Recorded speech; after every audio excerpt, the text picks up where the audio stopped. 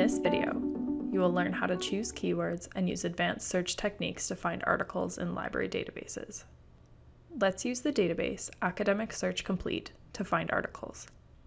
This database includes articles from many different subject areas. You can search just like you did with the library search bar.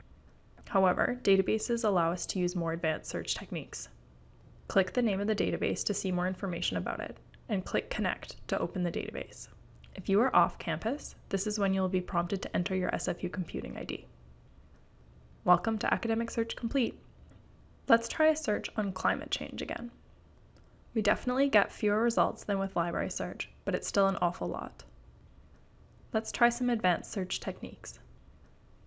First, let's add quotation marks around our search terms. This lets the database know to search for these two words together as a phrase, rather than finding each word individually within the articles. You can see that reduces our number of results a little bit. There is another popular term used for this topic: global warming. We want to make sure that articles that use this alternative term are also included in our results. If we add "or global warming" to our search, we can ensure that the database will look for both phrases. As you can see, that really increases the number of results. Take a look at your search results. Our search terms occur in many places, including the subject headings. Subject headings can give you new ideas for search terms. You can even search only subject headings to be sure that the articles are really about your topic.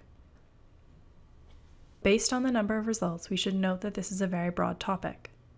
We need to add some more search terms to narrow our topic. Let's add a what and a where to our search to narrow it. Perhaps what we want to know about climate change is its impact on cities, and in particular, cities in North America.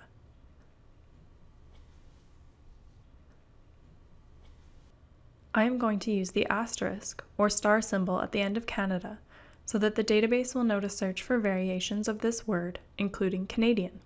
You might recall from a previous video that this advanced search technique is called truncation. I have also used the "or" again to make sure that we are including different ways to say city. That's still a lot of results to look through. We might want to narrow to articles that include climate change or global warming as a subject heading. "And" is connecting all of these different search fields, so our search only finds articles that include a word or phrase from every row. This narrows our results, even though we are still using some "ors" to expand parts of it. When we run this search, we see our number of results drop dramatically. Finally, we still need to limit our search to scholarly articles by checking the peer-reviewed box. We can also narrow the publication date to ensure that we are finding current information. Now that's a more manageable number of results. We're ready to get started with our research.